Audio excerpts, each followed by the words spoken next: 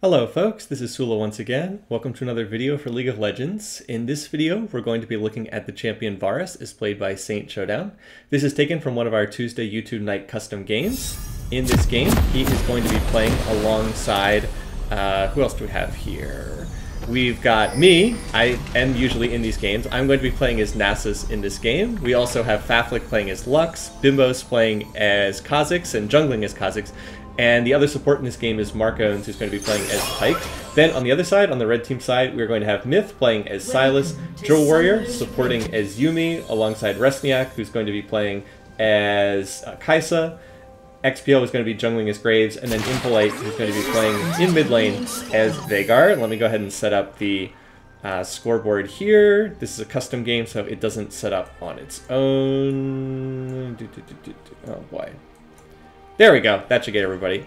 Oh, this is also a new feature in this patch, by the way. New feature in the Observer client, or the replay client, objective timers. This is really cool. I like seeing this a lot. I'm going to make sure to turn this on in future videos. You can see all the major timers over there on the right-hand side of the screen. Okay, so a little bit about Varus. First of all, a note about the champion name. I understand that this champion is usually called Varus. The reason why I use Varus is because for many, many years, I played alongside Varus Nox, and it got extremely confusing to have Varus Nox as one of the players who is frequently in my videos and have a champion also named Varus, so I just use Varus for simplicity's sake. I understand it's not the standard pronunciation, but just bear with me there. We're going to be seeing SaintShowdown play as Varus, and he's going to be laning together with Mark, who's going to be playing as Pyke. Mark was the Galio player in the last video that I put up on this channel. Likes to play support, is really effective as Pyke. And he's been good enough that we've actually banned the Pyke in a lot of our custom games, just when he's on the other team, because people do not want to see his Pyke come out. So, a few quick notes about Varus as a champion. He's a champion who is more early game focused, more lane focused. He's a bit of a bully as far as his laning goes. He is someone who puts a lot of pressure on the enemy team. Very good at, well, let's get back to that in a second. Right here we see Mark going in, lands the Bone Skewer. He is going to be traded back, though, pretty efficiently by Resniak and Drill Warrior. And overall, I think that trade was slightly better for red team than for blue team, but a close fight overall. Okay, anyways, I was saying Varus is a bit of a lane bully, has very good poke. He is not as good at sustained damage in a fight, like he will be outscaled in the late game if you have an auto attack based champion, like a Tristana, for example, or a Kai'Sa will eventually outscale him, but really good at applying poke damage and good at putting pressure on the enemy team in lane. Alright, so right there we're going to see Mark go in. He actually misses the Bone Skewer that time, but Resniak is taking a ton of damage. Going to have to flash here. Drill Warrior is going to hop over to him, use the heal on the Yuumi E.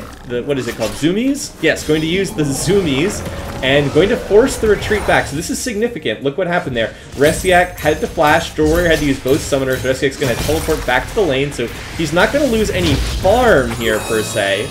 But he did have to use all of his summoners, and that's pretty significant. All 4 summoners down for red team here in the bot lane. Blue team has only used the Ignite on Mark, so they've got a pretty big edge in having both of their flashes and their heal up, whereas red team is down all summoners, no escapes, and no combat summoners like heal and Ignite either. Alright, so with that early trading out of the way, let's look briefly at some of the abilities on Varus, because Saint is going to be walking back to lane here.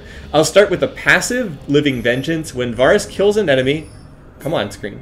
When Varus kills an enemy, he enters a Vengeful Fury, gains increased attack speed for 5 seconds. Champion kill, you get 40% attack speed. Non-champion kill, i.e. minion kill or neutral monster kill, 20% additional attack speed. Makes a big difference in teamfights, so it's kind of like a mini reset function in the sense that, like, he doesn't get Tristana's rocket jump on cooldown.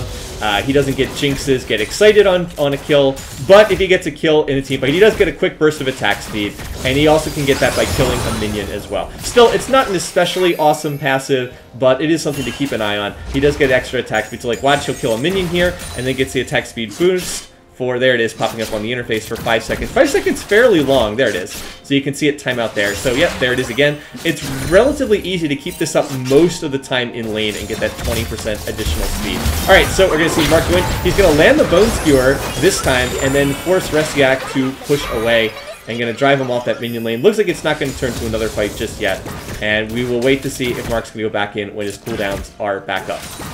So I mentioned that going into the undertow there, going to go invisible. He's going to look to go in, and let's see, he's going to land the Bone Skewer that time on Resiak. Oh, Drill Warrior can't hop back in because he's already hopped in once before, so that's going to lead a kill, and this is the sad part of playing Yuumi. Nobody to jump to. Oh, slow motion car crash, and Saint is going to end up getting that kill as well. So they got the initial kill with some nifty play from Mark going in, landing the Bone Skewer right as Drill Warrior hopped out as Yuumi.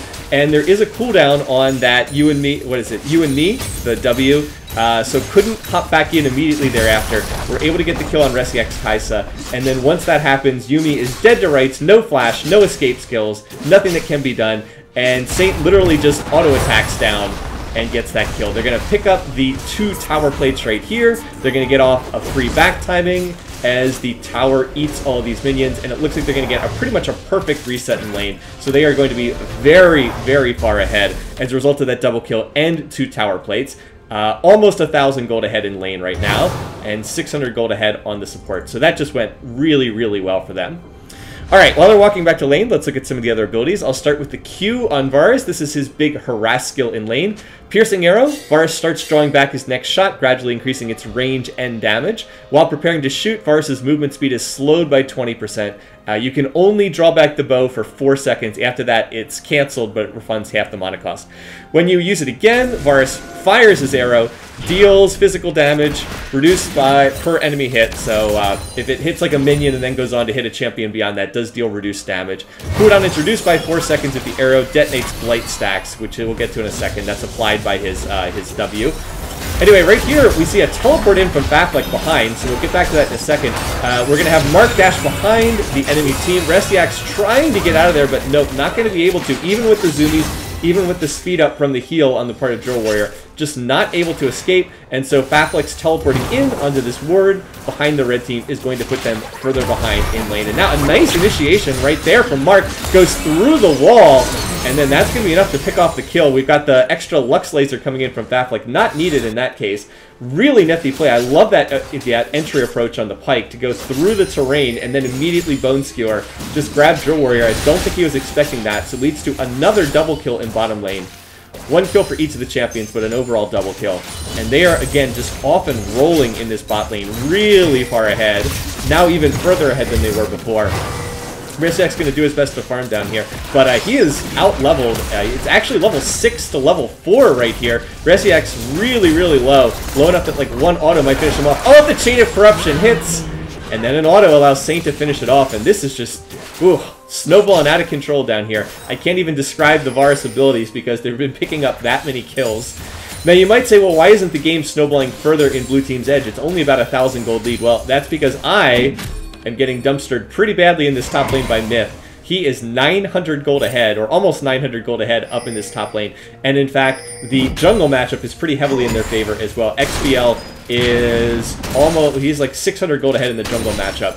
Largely because he's just had more farm. 52 to 28 is a huge disparity in jungler farm. So that's why the game is as close as it is not further away, despite the fact that bot lane is really far ahead on the part of blue team. Alright, checking back in with Saint. So I mentioned Q is kind of his big harass skill. Note that it does have a long cooldown. It starts at 18 seconds. There is some cooldown reduction right now on the part of Saint. He has picked up the Ghost Blade, gets the 10% cooldown reduction, but it is a lengthy skill, so you won't be spamming this in lane. It's more something you use, like there it is right there. Pull back the bow, try to get the extra channel duration for more range and more damage. And as I said, it's kind of his main harassment tool in lane. Let's look at this, how this synergizes with the other skills on the part of Varus. So I'll highlight the W next. This has both a passive and an active function. Most of the time, only the passive function is in effect, because note that the skill has a ridiculously long 36-second cooldown. There's ultimates that are much lower cooldown than that. So passive, Varus's basic attacks deal bonus magic damage and apply stacks of Blight for 6 seconds. Stacks up to 3 times. Varus's other abilities detonate Blight, so you can detonate the Blight with his Q or with his E. I suppose you can also do it with the ult, but normally you detonate it with the Q or the E. So his other abilities detonate those blight stacks. They deal magic damage equal to 3% of the target's maximum health per stack. So if you have max stacks on it, deals, what, 9% of target's max health. Note, that's not current health, that is max health, so it is useful against tankier champions. Then there is an active function, next piercing arrow, that's the Q. Next piercing arrow deals bonus magic damage equal to 10 to 15% of the target's missing health, scales with piercing arrow charge. So if you charge it up for longer, you get more of the extra damage there. Also, Mark almost hits another bone skewer there, but fortunately for Resiak, he is able to step out of the way of that. Alright, so the way this functions, his basic attacks apply blight stacks, and then you can detonate the blight stacks with either the E or the Q. Both of these are, I've seen both of these used pretty frequently. If you're at closer range, it's easier to hit the E. If you're at long range, it's easier to hit the Q. But you apply those blight stacks, and then you trigger them with either a Q or a W.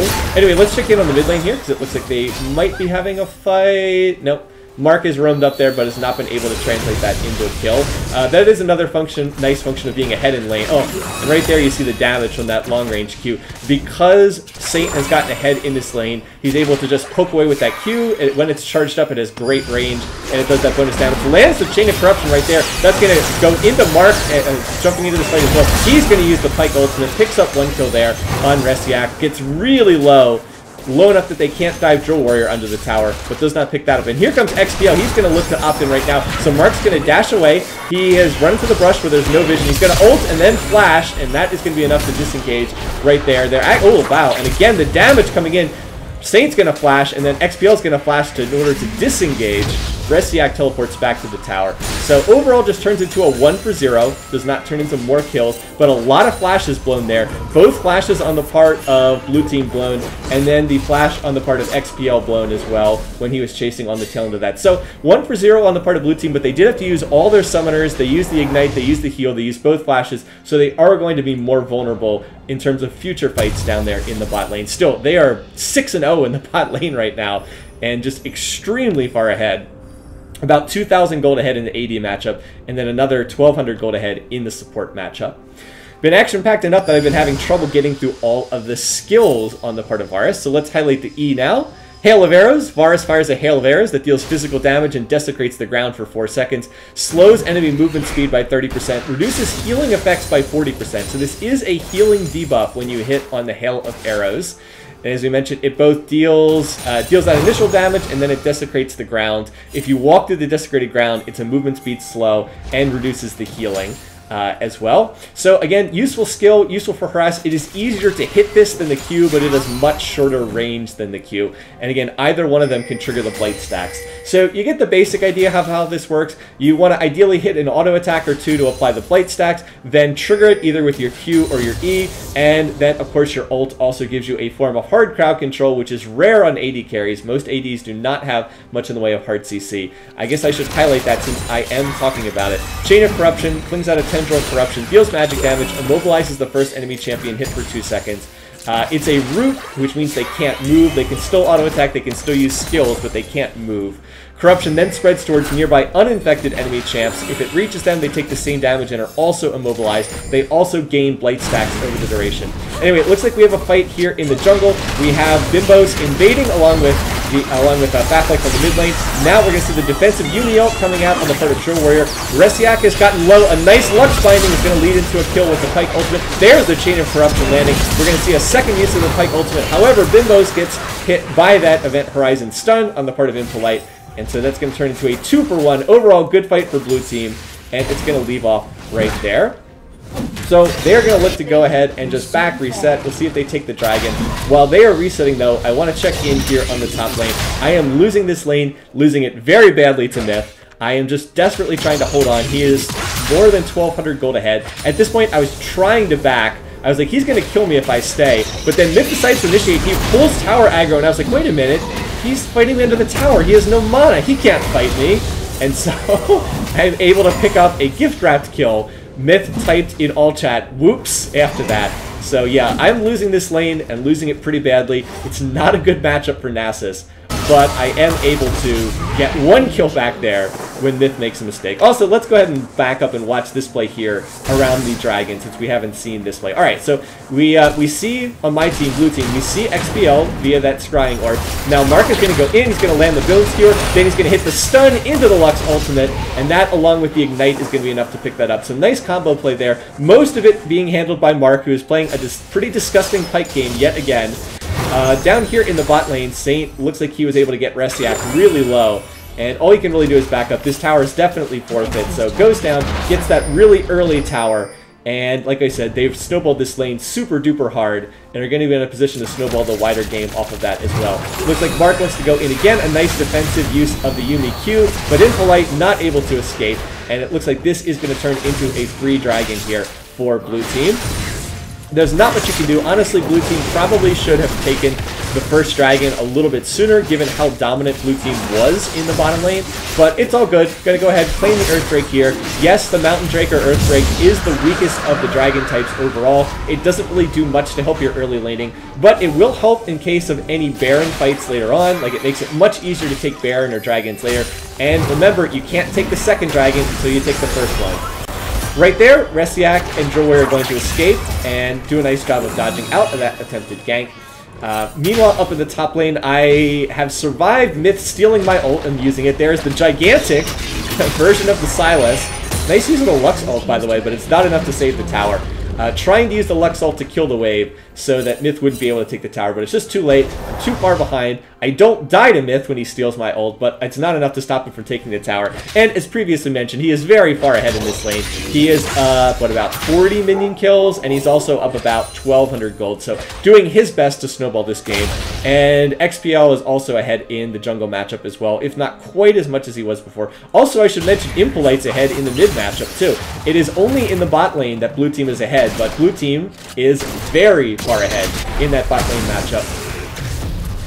Red team is looking to invade right now. They go ahead and steal the blue. I actually didn't know they did this during the game. I was playing defensively, but I didn't know that they had stolen this. And XPL is going to step here, and then for some reason, I don't realize that Myth is going to be there. And I was like, oh, oops, well, yeah, that's a bad Nasus death. Should have realized that Myth would be there.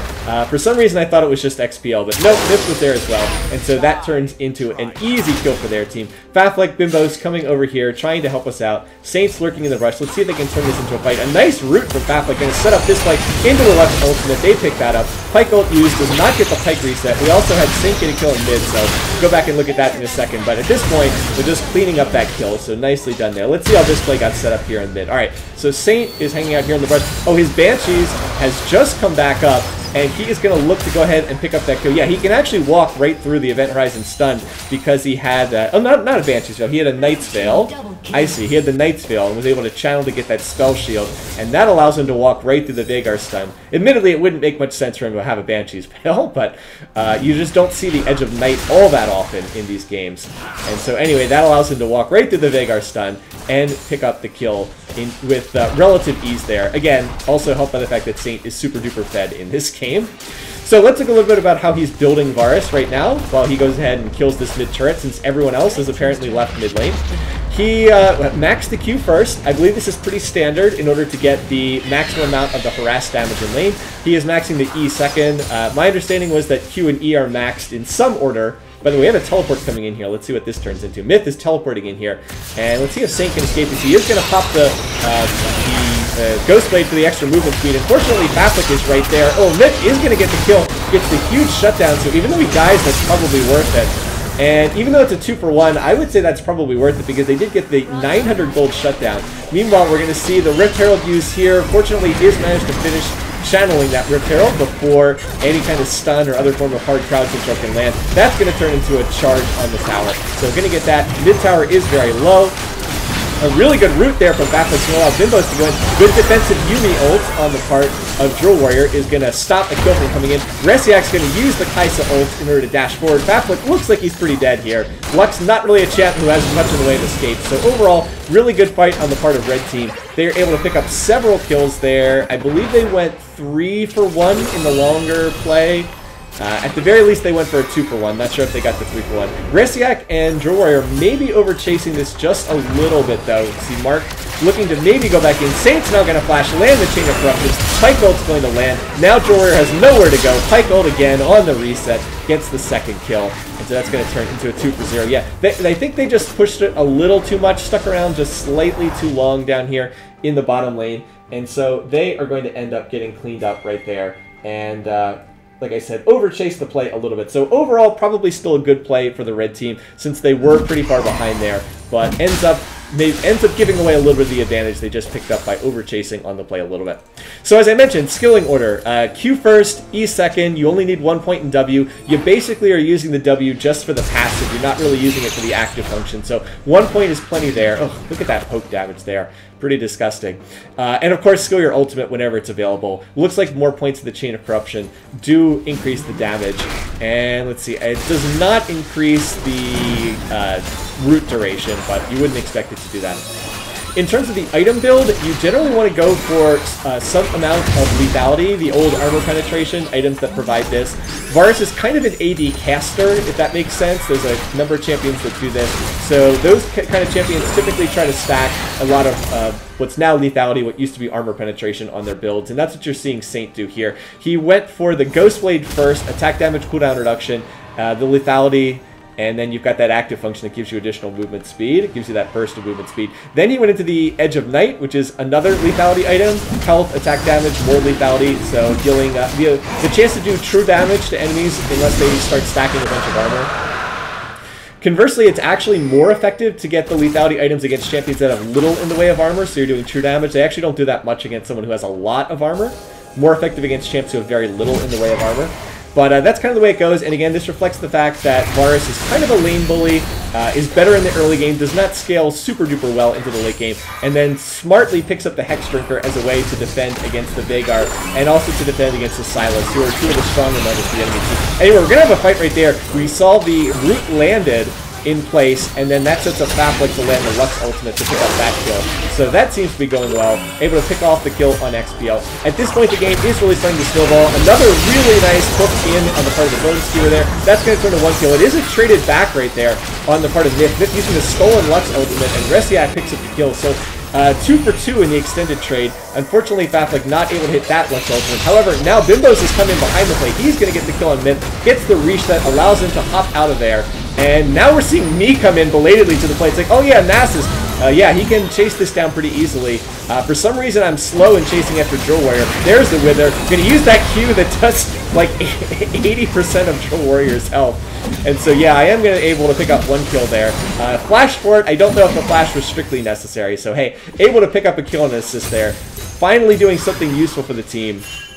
How many stacks do I have on Nasus? 324 is actually not especially great, and reflects the fact that I've been getting dominated pretty hard up in the top lane. But hey, able to pick up a kill and an assist right there, and able to use the Demolition Rune Mastery, whatever it's called. I think it's Rune, to help us take that tower. So yeah, at this point in time in the game, it's snowballed pretty heavily in favor of blue team. Again, being led by the bot lane. 7-2-8, 6-1-8, that's what, 13-3-16 combined. Really dominant play on the part of both Saint and Mark. Mark in particular has been setting up these kills over and over and over again. That is where the lead is on the part of blue team. It is in that bot lane where Saint is 4,000 gold ahead and Mark is 3,000 gold. So that's 7,000 gold in a game where we're ahead by about 5,000 gold. We have taken the first 2 dragons. We've gotten a Mountain Drake and an Infernal Drake. The Mountain Drake will set up future Baron plays if we want to go for Baron, and the Mountain will make it easier to take, or the Mountain makes it easier to take Baron. Obviously, the Infernal Drake is just good all around to give us that bonus additional damage. What we should be doing right now is looking to snowball the game. We want to try to take more towers, and then use the fact that we've taken towers to get vision control around Baron. Look to take that Baron. We actually have a pretty good Baron taking team. Varus is pretty good at taking Baron due to his attack speed, the fact that he gets a fair amount of attack speed. Nasus is really good at taking Baron. Yeah, one thing that not many people know about Nasus is when he pops his ultimate, he can kill Baron incredibly fast, and it can be worthwhile to pop your ult just to take Baron. Anyway, we've got a fight over here. Faflick gets caught out by Impolite on that Veigar Event Horizon stun, so that's going to be a fairly easy kill.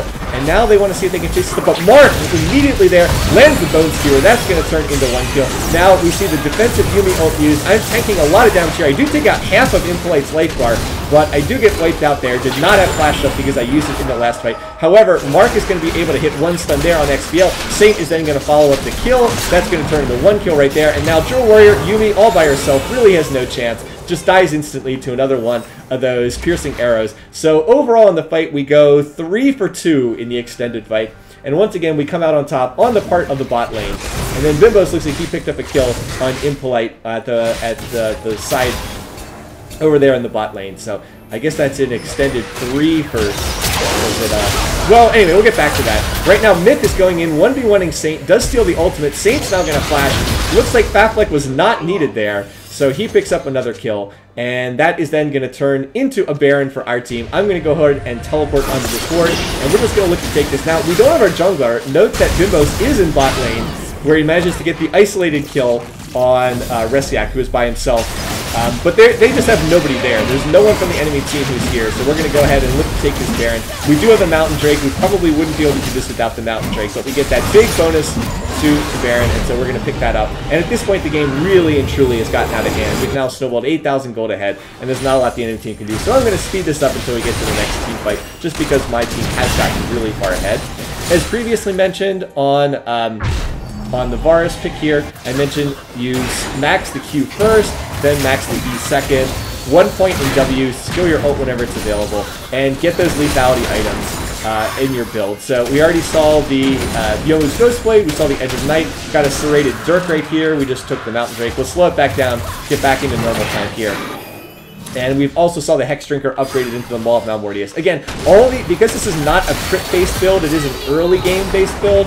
Unfortunately, Faflek misses the Lux combo right there, but Lux stops on a short cooldown. It'll come back up again. So as I mentioned, not a great late game build, but still, look at the damage there. And yes, again, Saint is super fed in this game, but he did take out about almost half of Impolite's life bar there on just one piercing arrow. This is one reason why the Varus pick is very popular in competitive play right now. You see him picked over and over again in the professional scene right now. People really like his lane dominance, the fact that he can really control the lane, has great poke damage, and also brings a little bit of extra crowd control to a team fight. So he's pretty popular right there. Anyway, so we've got a bit of a fight. Bimbo is going to just flash over the wall and clean up that kill on Resiak. Did get the isolated bonus right there. Now, can he get out of here? We see more poke being landed over the wall on XPL. And with Baron buff, it should be pretty easy to push. I'm just split pushing in top, killing these towers. The rest of the team looking to continue to shove right here. Again, defensive Yumi ult used. It is able to get the kill on Faflek together with the damage from Veigar. However, Saint is going to 1v1, get the kill there. And oh, this damage. There's just like 3 abilities used on poor Drill Warrior, who has no survivability whatsoever. Yumi, not the tankiest champion. Meanwhile, I am killing the tower in top lane. Mark's coming over to support me. We have gotten most of the mid lane already, and then Saint is shoving down here in bot, has gotten this tower super duper low. Over here, Mark, let me go back into this, because Mark has some really nice play here, as I was not focusing the camera. Alright, so watch the pike here. We see Myth comes up to the top lane. He's going to miss his initiation on me. And at this point, I'm content to back off. But Mark's like, no, no, no. We can go in here. He's going to dash right in, land the stun, use his ultimate, and then we're going to be able to pick off the kill there. I actually get the kill. Myth did try to steal the Pike ultimate and did try to use it there, but it was already too late. So Inhib goes down in bot lane, Inhib goes down in top lane, and now there's just the Inhib in mid lane. And I was like, hey, I can just tank this. I'm Nasus, I can tank these tower shots. I've got the Demolition passive. That'll, well, not passive, Mastery Rune. That'll allow us to take that turret at the cost of like half of my health bar. And we really wanted to finish the game here, but we are really low. Resiak's about to respawn, Miss about to respawn. We still don't have Faflek, who got picked earlier. The smarter play is not to try to finish here, although we probably could have with the Baron buff. Smarter play is just to back right here and look to make sure we don't get caught out and killed. So we are going to look to do that. Let's see if Bimbos can get out. Yeah, and Bimbos gets picked. Once Bimbos gets caught there, it's like, all right, let's just back out. So we're going to look to back, reset. We'll just speed this up here because this is not a terribly close game. Again, I always advocate not being overly greedy. Don't be stupid. We've got all the inhibs down. We've got the Nexus exposed. Just go back, reset, everybody buy. We can even take another Baron if we have to, but we probably don't need to. Really, we just need to get everybody together, walk straight up mid with all 5 of us. We're 10,000 gold ahead. We've got the Inferno. We've got the Double Mountain. Literally, all we have to do is walk up and hit the Nexus. However, Bimbo is just going to go in and assassinate poor Restiac. Immediately at the start of the fight, Fastlick gets another pick. We're going to get the kill on Bim. I mean, there's nothing they can do. The only way that they can win is for us to screw up. So as long as we're just smart, back, heal, reset, walk back in. Yes, the game takes 2 minutes longer, but there's 0% chance of us losing instead of 5% chance for us losing. Just kind of the smarter way to close things out if you want to make sure you're going to win the game. Anyway, though, so this was a really dominant performance by the bot lane on blue team. They are the ones who won this game. If you notice, red team was ahead in top, red team was ahead in jungle, red team was ahead in mid, but the bot lane just was so strong. Really, really impressive play on the part of SaintShowdown and Marcones here. The Pike, really scary, and Saint just picking up kills left and right, 12-10 on the game. If you want to look at the gold totals, you can see how far ahead they are. 15,000 gold on Saint and 10,000 gold on Mark. They're pretty much the most in the game, although I guess Bimbos did end up with a lot of gold too after he picked up a lot of kills at the tail end of this one. So, thanks for watching, thanks for listening. Hope you enjoyed this video. I will continue doing the Tuesday YouTube night games, and we're having a lot of fun. So please feel free to come out and show up and take part in some of these games. Bimbos was a new name this week, and we'd love to see some more new faces show up. So until then, take care, guys. Hope you're having a good week. See you guys soon.